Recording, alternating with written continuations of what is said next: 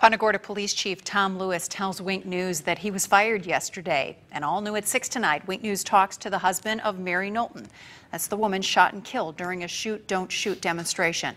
Wink News anchor Britni McDonald is live right now in Punta Gorda. And Britni, does Gary Knowlton believe that justice was served? Well, so far, no, but Police Chief Tom Lewis's firing would be a step in the right direction for Gary Knowlton. Lewis wasn't held responsible in court, but Gary Knowlton holds him responsible for his wife's death, and he now wants to see him held accountable.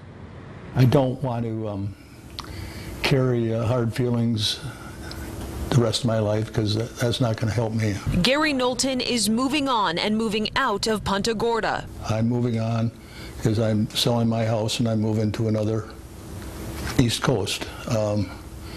And I think I'll find that with a fresh start there and not the memories of my wife here in Punta Gorda, it'll be good for me. He also thinks it's time for the Punta Gorda Police Department to have a fresh start. The fact that a new police chief would come in and start anew.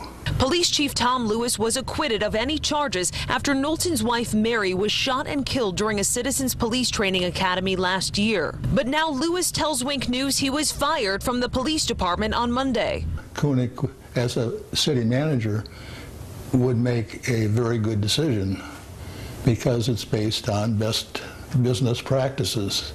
To fire somebody that is responsible for something that went wrong. However, there's a catch. The city denies the firing ever took place.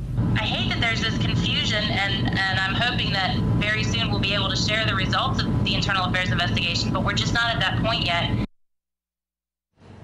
Now, the city says as long as there is that internal investigation ongoing, which it is, no final decision will be made. So as of now, apparently Chief Lewis is still actively on paid administrative leave, though he's convinced he's fired. Count on Wink News to keep you updated on this very two-sided situation.